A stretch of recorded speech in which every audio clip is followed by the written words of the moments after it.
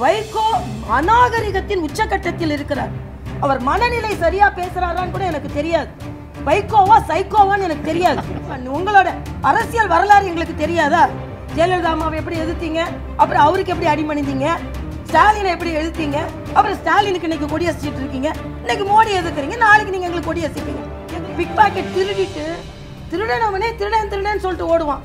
அதே மாதிரி யாரு தீர்க்க வைக்கவில்லையோ அவர்களே என்று ஏன் தீர்த்து வைக்கல தீர்த்து வைக்கல தீர்த்து வைக்கலன்னு நடைபயணம் போவதும் மாநாடுகள் போடுவதும் தமிழக மக்கள் தெளிவாகவே இருக்கிறார்கள். அதனால இணையதளத்தில் ஹேஷ்டாக் நாங்கள் அதை பண்ணிட்டோம் இதை பண்ணிட்டோம், எது செய்தாலும் மோடி அவர்களின் பெருமையை குறைக்க முடியாது. இது காவிரி வருதா இல்லையான்னு இவங்களுக்கெல்லாம் கவலை கிடையாது. மோடியை அவமானப்படுத்த வேண்டும். தமிழகம் ஒரு நேர்மறை அரசியலுக்கு செல்ல வேண்டும் என்பதை நாளைய தினம் புத்தாண்டோடு மரியாதைக்குரிய அம்பேத்கர் அவர்களை வணங்கிவிட்டு தமிழக அரசியலை எந்த அளவிற்கு சவாலாக எதிர்கொள்ள முடியுமோ அந்த அளவிற்கு சவாலாக எதிர்கொள்வதற்கு நாங்கள் தயாராகிவிட்டோம். ஏனென்றால் நேற்றைய தினம் தமிழகத்தின் பெருமைக்கு சிறுமை சேர்க்கும் அளவிற்கு ஒரு மாபெரும் கண்காட்சி நடைபெற்று கொண்டிருக்கின்ற பெருமை சேர்த்து கொண்டிருக்கின்ற ஒரு நிகழ்வை கருப்பு கொடி காட்டுகிறேன் பலூன் பறக்க விடுகிறேன் என்று சிறுமைப்படுத்தி தமிழகம் எந்த அளவிற்கு ஒரு நாகரிகமான அரசியலை முன்னெடுத்து சென்று கொண்டிருந்ததோ அந்த அநாகரிகமான அரசியலை முன்னிறுத்தி மிக மோசமான ஒரு சூழ்நிலையை காங்கிரஸ் திராவிட முன்னேற்ற கழகம் போன்ற கட்சிகள் செய்து காண்பித்தார்கள். உலக அரங்கில் அந்த கட்சிகளின் மரியாதை கீழிறங்கி போயிருக்கிறது என்பதைத்தான் என்னால் சொல்ல முடியும். ஏனென்றால் 10வது இராணுவ கண்காட்சி அது.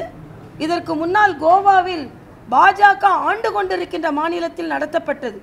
தமிழ்நாட்டிற்கு பெருமை சேர்க்க வேண்டும் என்ற காரணத்திற்காக தமிழகத்தில் நடக்க வேண்டும் என்று திட்டமிட்டு 500 கோடி ரூபாய் செலவில் அதற்கான அரங்குகள் அமைக்கப்பட்டு உலகத்தில் உள்ள 60 நாடுகளின் பிரதிநிதிகள் கலந்து கொள்ளுகின்ற ஒரு சர்வதேச கண்காட்சிக்கு வரும் பிரதமரை இவ்வளவு மோசமாக விமர்சிக்க முடியும் என்றால் அதை இந்த தமிழகத்தில் உள்ள மற்ற மக்கள் ஒப்புக்கொள்ள மாட்டார்கள். 7 கோடி தமிழக மக்களும் புறக்கணித்தார்கள் என்று ஒரு பொய்யான வாதத்தை சொல்கிறார்கள். மக்கள் வரவேற்றுக் கொண்டிருக்கிறார்கள். சில 100 பேர் வேண்டுமென்றே தங்களது அரசியல் சுயலாபத்திற்காக தமிழகத்தின் பெருமையை சீர்குலைத்திருக்கிறார்கள் என்றுதான் என்னால் சொல்ல இயலும். இது இப்போ தெரியாது. வருங்காலத்தில் தமிழகத்தில் இவர்களெல்லாம் எப்படி களையெடுக்கப்பட வேண்டியவர்கள், தமிழகத்தின் கலையையே இவர்கள் சீரழித்து விட்டார்கள், களையெடுக்கப்பட வேண்டியவர்கள் என்பதை வருங்கால இளைய சமுதாயம் சொல்லும். இளைஞர்கள் அத்தனை பேரும் தமிழகத்தில் இன்னைக்கு பார்த்தீங்கன்னா 50க்கு மேற்பட்ட பேருந்துகள் விடப்பட்டு இருக்கிறது. நாளைய தினம் இலவசமாக அந்த கண்காட்சி எல்லாருக்கும் காண்பிக்கப்பட இருக்கிறது.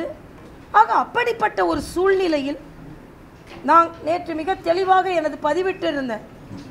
இந்தியா எந்த அளவிற்கு முன்னேற வேண்டும் என்று நவீன விமானங்களை பறக்க விட்டு கொண்டிருக்கிறோம், நவீன ஹெலிகாப்டர்களை பறக்க விட்டு கொண்டிருக்கிறோம், நீங்கள் வெற்று பலூன்களை பறக்க விட்டு கொண்டிருக்கிறீர்கள். ஆக இன்னைக்கு இந்தியாவை முன்னேற்ற பாதைக்கு யார் எடுத்து செல்ல போகிறார்கள், யார் பறக்க விடுகிறீர்கள்? 50 வருஷமா கையில் ஆட்சியையும் அதிகாரத்தையும் வைத்துக்கொண்டு காவேரி பிரச்சனையை தீர்க்காமல், கிராமத்துலலாம் சொல்லுவாங்க பிக் பாக்கெட் திருடிட்டு திருடனவனே திருடன் திருடன் சொல்லிட்டு ஓடுவான். அதே மாதிரி யாரு தீர்க்க வைக்கவில்லையோ அவர்களே என்று ஏன் தீர்த்து வைக்கல தீர்த்து வைக்கல தீர்த்து வைக்கலன்னு நடைபயணம் போவதும் மாநாடுகள் போடுவதும் தமிழக மக்கள் தெளிவாகவே இருக்கிறார்கள். இன்றைக்கு 3ஆம் தேதி அதற்கான வரைவு திட்டத்தை சமர்ப்பிக்க போகிறார்கள். தெளிவாக உச்சநீதிமன்றம் நீதிபதி சொல்லி இருக்கிறார். 2 பக்கமும் 2 மாநிலங்களுக்கும் இப்பொழுது தீர்வை நோக்கி நகர்ந்து கொண்டிருப்பதனால் போராட்டங்களை தவிர்க்க வேண்டும் என்று உச்சநீதிமன்ற நீதிபதி சொன்ன பிறகும் வேண்டுமென்றே ஏன் போராடுகிறீர்கள்? உங்கள் தவறை மறைப்பதற்கு திராவிட முன்னேற்ற கழகம், காங்கிரஸ் தங்களது தவறை மறைப்பதற்கு இத்தகைய போராட்டங்களை முன்னெடுத்து செல்கிறார்கள். இதில் பொதுமக்களின் பங்களிப்பு இல்லவே இல்லை என்று என்னால் தெளிவாக சொல்ல முடியும். பொதுமக்களின் பங்களிப்பு இருக்கிறதா இல்லையான்னு அவங்க எனக்கு நிரூபிக்கட்டும். எல்லாம் இவங்க தான் செய்து கொண்டு இருக்கிறார். பொதுமக்களுக்கு நன்றாக தெரியும். இவ்வளவு நாள் கொடுக்காதது யார் என்பதும் இனிமேல் கொடுக்க போவது யார் என்பது பொதுமக்களுக்கு நன்றாக தெரியும். அதனால் இணையதளத்தில் ஹேஷ்டேக் நாங்கள் அதை பண்ணிட்டோம் இதை பண்ணிட்டோம், எது செய்தாலும் மோடி அவர்களின் பெருமையை குறைக்க முடியாது. இது சில பேர் பணத்திற்காகவும் வியாபாரத்திற்காகவும் செஞ்சதையெல்லாம் ஏதோ மோடிக்கு எதிராக மக்கள் பதிவிட்டதை போல முன்னெடுத்து செல்கிறார்கள். இல்லை, உலக அரங்கில் இந்திய அரங்கில் மோடி அவர்களின் பெருமையை யாரும் குலைக்க முடியாது. நாளைய தினம் நாங்கள் எல்லாம் அதற்கு பதில் சொல்லுவோம். அதனால் ஒரு நாகரிகமான அரசியலை முதலில் தமிழகத்தில் முன்னெடுத்து செல்லுங்கள். விளையாடக்கூடாது, எதுக்கு கேளிக்கைகள் இருக்கலாமா? இப்போ சினிமாவில் எல்லாம் நடக்கலாம். நீங்கள் எல்லாம் எதற்கு நீங்கள் தெருவிற்கு வருகிறீர்கள் என்று எங்களுக்கு தெரியும். அதனால் இன்றைய சூழ்நிலையில் தமிழகம் இவ்வளவு சொல்கிறோமே, ஸ்மார்ட் சிட்டிஸ் 11 ஸ்மார்ட் சிட்டிஸ்க்கு பணம் ஒதுக்கப்பட்டிருக்கிறது. 1,00,000 கோடிக்கு மேலே சாலை வசதி திட்டம். சேலத்திற்கு அன்னைக்கு பலூனை பறக்க விடுறீங்களே, 1400 ரூபாய்க்கு பாமர மக்கள் பறக்கலான்னு பாமர மக்களை பறக்க விட்டு கொண்டிருந்தாரு. அதுக்கு ஒரு பாராட்டு தெரிவித்தீர்களா? அதனால் இன்றைய சூழ்நிலையில் வளர்ச்சி திட்டங்களைத்தான் மோடி அவர்கள் கொடுத்து கொண்டிருக்கிறார்கள். அதே மாதிரி தான் 15வது நிதிநிலை கமிஷன் மூலமாக ஏதோ நிதி குறைக்கப்பட்டு விட்டது என்று எல்லோரும் பொய்யான குற்றச்சாட்டு. அதுக்கு நேற்று பிரதமரே பதில் சொல்லியாச்சு. பதில் சொன்ன பிறகும் இல்லை தவறு தவறு என்று சொல்லி எந்த விளக்கத்தையும் கேட்க மாட்டீங்களா? எந்த விளக்கத்தையும் ஏற்றுக்கொள்ள மாட்டீங்களா? ஆக ஒற்றை குறிக்கோள், மோடி அவர்களை இழிவுபடுத்த வேண்டும், மோடியை விமர்சனம் செய்ய வேண்டும். இது காவிரி வருதா இல்லையான்னு இவங்களுக்கெல்லாம் கவலை கிடையாது. மோடியை அவமானப்படுத்த வேண்டும். ஆனால் எது செய்தாலும் அவரின் பெருமையை குலைக்க முடியாது என்பதை அண்ணன் ஸ்டாலின் போன்றவர்கள் உணர வேண்டும். ஏதோ பயந்துக்கிட்டு நான் கேட்டேன், ஒரு பிரதமருக்கு பாதுகாப்பின் காரணங்களுக்காக கருதி அவர் ஹெலிகாப்டரில் போகிறார். நீங்கள் நடைபயணம் தானே போகிறீங்க. உங்களை சுற்றி எத்தனை காவல் ஏந்திய துப்பாக்கி ஏந்திய போலீஸ்காரர்கள், காவல்துறையினர் எதுக்கு? உங்களுக்கு காவலாளிகள் எதுக்கு? நீங்கள் படம் எல்லாத்தையும் பாருங்கள், 10-15 பேர் சுற்றி இருக்கிறாங்க. தொண்டர்களோடு தானே நீங்கள் போகிறீங்க. இப்போ உங்களுக்கு அவ்வளோ பாதுகாப்பு, உங்கள் தொண்டர்களுமே உங்களுக்கு நம்பிக்கை இல்லையா? உங்களுக்கு அவ்வளோ பாதுகாப்பு தேவையா? காவிரிக்காக தானே உயிர் துச்சன்னு தானே போகிறீங்க. அப்புறம் இவ்வளோ பெரிய துப்பாக்கி ஏந்திய காவலாளிகள் உங்களை சுற்றி எதுக்கு? ஆக உங்களுக்கு இவ்வளோ பாதுகாப்பு தேவையாக இருக்கும்போது இந்த நாட்டையே ஆண்டு கொண்டு இருக்கின்ற பிரதமர் இவ்வளவு அச்சுறுத்தலுக்கு நடுவிலையும் இன்று தமிழகத்தை புறக்கணிக்க வேண்டும் என்றால் அந்த நிகழ்ச்சிக்கு அவர் வந்திருக்க மாட்டார். நாங்கள் இங்கிருந்து சில தகவல்களை சொல்லும்போது எல்லாம் எனக்கு தெரியும், ஆனால் நான் வருவேன்னு வந்தார். ஆக தமிழக மக்களின் மீது மரியாதை வைத்து ஒரு பிரதமர் வந்திருக்கிறார். வந்து தமிழில் நமது திருக்குறளை வைத்து தமிழக மக்களுக்கு சொன்னது மட்டும் இல்லாமல் தமிழர்களின் புத்தாண்டு வாழ்த்தையும் தெரிவித்து சென்ற ஒரு நாகரிகமான தலைவர் அவர். அவரை நீங்கள் எவ்வளவு அநாகரிகமாக நீங்கள் விமர்சனம் செய்தாலும் விமர்சிக்க முடியாது. ஆனால் உங்கள் அரசியல் சாயத்தையும் உங்களது ஊழலையும் நீங்கள் இதுவரை தமிழக மக்களுக்கு எவ்வளவு அநீதிகளை இழைத்திருக்கிறீர்கள் என்பதையும் உங்கள் ஊழல் வரலாறையும் இனிமேல் எடுத்து கூறுவதுதான் பாரதிய ஜனதா கட்சியின் கடமையாக இருக்கும். ஏனென்றால் நீங்கள் ஏதோ சுத்தமாக நடை போட்டு கொண்டிருக்கீங்க. இன்னைக்கு தமிழகத்தில் அதிக ஆண்டுகள் ஆண்டவர்கள் நீங்கள், திராவிட முன்னேற்ற கழகம். 10 வருஷமா திமுகவும் காங்கிரஸ் இருந்தாங்க. எங்ககிட்ட கேட்குறாங்க, அவங்க செய்யாததுனால நீங்கள் செய்ய வேண்டும். நாங்கள் செய்யதாங்க போகிறோம். ஆனால் நோயை முத்த விட்டது யார்? அவர்களுக்கு எந்த தார்மீக உரிமையும் இல்லை நடைபயணம் செல்வதற்கோ காவிரியை பற்றி பேசுவதற்கோ என்பதை நான் வலிமையாக இங்கே பதிவு செய்கிறேன்.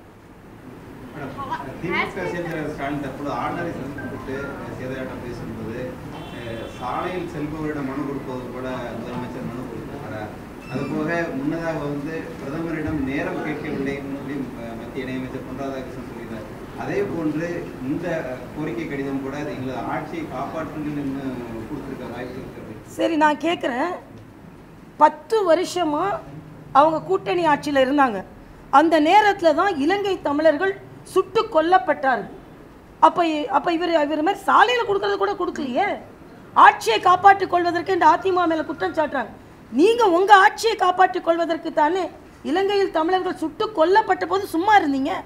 எத்தனை மனுவை இப்படி கொடுத்தீங்க? அதை பதில் சொல்லிட்டு நான் இதுக்கு பதில் சொல்கிறேன். அது மட்டும் இல்லை, இன்னைக்கு உச்சநீதிமன்றத்தில் பிரச்சனை இருக்குது. காவேரி தீர்வை நோக்கி நகர்ந்து கொண்டு இருக்கிறது. மன்மோகன் சிங்குக்கு திராவிட முன்னேற்ற கழகம் எவ்வளவு கருப்பு பலூனை பறக்க விட்டீங்க? ரத்தத்தை ஒரு தோய்த்து கொண்டு தமிழகத்தை கொன்று குவித்து கொண்டிருந்தார்கள் இங்கே உள்ள காங்கிரஸ் ஆட்சியின் துணையோடு இலங்கை. இன்னைக்கு வைகோ கொத்துறாரு. வைகோ அநாகரிகத்தின் உச்சகட்டத்தில் இருக்கிறார். அவர் மனநிலை சரியா பேசுறாரான்னு கூட எனக்கு தெரியாது. வைகோவா சைக்கோவான்னு எனக்கு தெரியாது. இல்லை, என்னமே நாங்கள் வைகோவை தமிழக பாரதிய ஜனதா கட்சி சைக்கோ என்று தான் அழைக்கும். ஏன்னா ஒரு பிரதமரை நீங்க என்ன வேணா வா போ, என்னது நீங்க 22 மாநிலங்களை ஆட்சி செய்கின்றோம், அறுதி பெரும்பான்மையோடு ஆட்சி செய்து கொண்டிருக்கின்ற ஒரு பிரதமரை ஒருமையில பேசுவீங்களா நீங்க? எங்களுக்கு பேச தெரியாதா? நாகரிகமாக நடந்து கொள்ளுங்கள். முதல் என்ன வேணாலும் பேசலாம். உங்களோட அரசியல் வரலாறு எங்களுக்கு தெரியாதா? ஜெயலலிதா அம்மாவை எப்படி எதிர்த்தீங்க, அப்புறம் அவருக்கு எப்படி அடிமணிந்தீங்க, ஸ்டாலினை எப்படி எழுத்தீங்க, அப்புறம் ஸ்டாலினுக்கு இன்னைக்கு கொடி அசிச்சிட்டு இருக்கீங்க, இன்னைக்கு மோடி எதிர்க்கிறீங்க, நாளைக்கு நீங்க எங்களுக்கு கொடி அசிப்பீங்க. எங்களுக்கு அதுல எந்த சந்தேகமும் இல்லை. அரசியல் வரலாறு அதை சொல்கிறது. அதனால் இருக்கும்போது காய்ச்சி மூச்சின்னு கத்த வேண்டியது. அதனால் நாகரிகமாக பேசுவதற்கு முதலில் அண்ணன் வைகோ கற்றுக்கொள்ள வேண்டும் என்பது எங்களது கோரிக்கையாக இருக்கிறது. உடனே எங்கள் இளைஞர் அணியெல்லாம் சேர்ந்து கலாட்டா பண்ணுறோம், நாங்கள் அவங்களோட அலுவலகத்தை முற்றுகையிடுறோம். நான் சொன்னேன், இனிமேல் நாம் ஆக்கப்பூர்வமான அரசியலுக்கு செல்வோம். ஆக்கப்பூர்வமான அரசியல், தமிழக மக்களுக்கு நேர்மறையான அரசியலை எடுத்து செல்வோம்.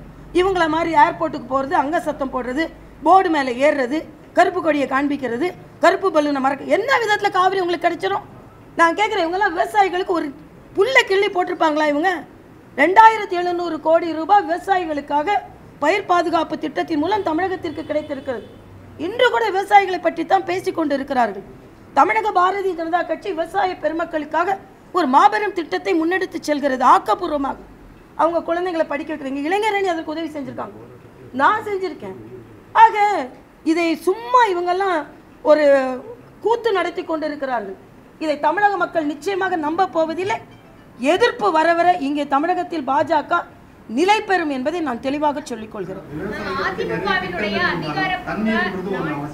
தண்ணீர் கொடுக்க கூடாதுன்னு நான் கேட்கிறேன். நீங்க கேட்டீங்கல்ல, தண்ணீர் அவசியம் இல்ல. இன்னைக்கு அண்ணன் நடைபயணம் போறாருல, 5 அணைகளை காவிரிக்கு குறுக்கே ஏன் கட்ட விட்டார்கள்? பதில் சொல்லட்டும். ஏன் அரசாணையில் பதிவிடுவதற்கு 7 வருஷம் ஆக்குனாங்க? பதில் சொல்லட்டும். 10 வருஷமா மன்மோகன் சிங்கை நோக்கி ஏன் நடைபயணம் செய்யல? பதில் சொல்லட்டும். அவர்கள் 2 பேரும் ஒன்றாக ஆட்சி நடத்தினார்களே, அப்பொழுது காவிரிக்கு என்ன அவர்கள் உரிமையை முன்னெடுப்பதற்கு என்ன முயற்சி செய்தார்கள்? பதில் சொல்லட்டும். 1974 முதல் முறையாக காவிரி ஒப்பந்தம் உடனே புதுப்பித்திருக்கப்பட வேண்டும். அன்றைக்கு ஆட்சியில் இருப்பவர்கள் ஏன் செய்யவில்லை? பதில் சொல்லட்டும். விவசாயிகள் போட்ட வழக்கை கூட இந்திரா காந்திக்கு அடிபணிந்து வாபஸ் வாங்க சொன்னார்களே, ஏன் என்பதை எனக்கு பதில் சொல்லட்டும். இதெல்லாம் எத்தனை அணைகள் தமிழகத்தில் கட்டினார்கள்? நாங்கள் கூட ஆட்சிக்கு வரல, ஆட்சியில் இல்லை தமிழகத்தில். காமராஜருக்கு அடுத்தால எத்தனை அணைகள் கட்டினார்கள்? பதில் சொல்லட்டும். எத்தனை ஆறு குளங்களை தூர்வாரினார்கள்? பதில் சொல்லட்டும். இன்னைக்கு தமிழகத்தில் உள்ள அத்தனை நீர்நிலைகளையும் ஆக்கிரமித்து அவர்கள் எல்லாம் பிளாட் போட்டு வித்தாங்களே, அதுக்கு எனக்கு பதில் சொல்லட்டும். அதனால நீர் தேவை, நிச்சயமாக தேவை. அதைத்தான் நாங்கள் உணர்ந்து கொண்டிருக்கிறோம். அதனால தான் காவிரி மட்டும் இல்லைங்க, கோதாவரியும் வரும் நாங்க சொல்றோம். தொலைநோக்கு திட்டத்தை ஒன்றை சொல்லுங்க பார்க்கலாம். இவர்கள் இந்த தமிழகத்தை பற்றி பேசுவதற்கு எந்த உரிமையும் அற்றவர்கள் என்பதை என்னால் தெளிவாக சொல்ல இயலும். நீர் தேவை, அந்த நீரை கொடுப்பது பாஜக தான் என்பதை நான் தெளிவாக சொல்லிக்கொள்கிறேன். அதிமுகவுடைய அதிகாரப்பூர்வ நாளிதழான நமது அம்மா நாளிதழ்ல இன்றைய தினம் வெளிவந்திருக்கிறது. பிஜேபியினுடைய தலைவராக இருக்கக்கூடிய நீங்களும் செயலாளராக இருக்கக்கூடிய ஹெச்ராஜாவுடைய கருத்துக்கள் தமிழகத்தில் பேசக்கூடிய கருத்துக்கள்னால மத்திய அரசுக்கும் மாநில அரசுக்கும், அதாவது பாஜகவுக்கும் அதிமுகவுக்கும் இருக்கக்கூடிய இணக்கத்தை வந்து பிளவுபடுத்தக்கூடிய ஒரு விஷயமாக இருக்கு, நெருப்பாக மாறி வருது அப்படின்ற ஒரு கருத்து இடம்பெற்றிருக்கு. இல்லை, நான் பார்க்கல, என்னை பொறுத்த மட்டும் நான் அதை பார்க்கல. நான் தெளிவாக சொல்லியிருக்கிறேன், மாநில அரசை பொறுத்த மட்டில் நல்லது செய்தால் அதை பாராட்டுகிறோம், தவறுகள் நடந்தால் அதை விமர்சனம் செய்கிறோம். தெளிவாக முதலமைச்சர் சொன்னார், மத்திய மாநில அரசுகள் இணக்கமாக இருக்கும் பொழுதுதான் நல்ல திட்டங்களை கொண்டு வர முடியும் என்று. அதனால தான் உதான் திட்டத்திற்கு மாநில அரசை சார்ந்தவர்களும் மத்திய அரசை சார்ந்தவர்களும் இணைந்து தான் அந்த நிகழ்ச்சிக்கு நாங்கள் போனோம். அதனால நல்லது நடக்கும்போது நிச்சயமாக நாங்கள் பாராட்டுகிறோம். ஆனால் ஏதாவது தவறு நடந்தால் அதை விமர்சனம் செய்கிறோமே தவிர இதில் உறவை பிரிக்கும் அளவிற்கு எதுவும் இல்லை என்பதுதான் எனது கருத்து.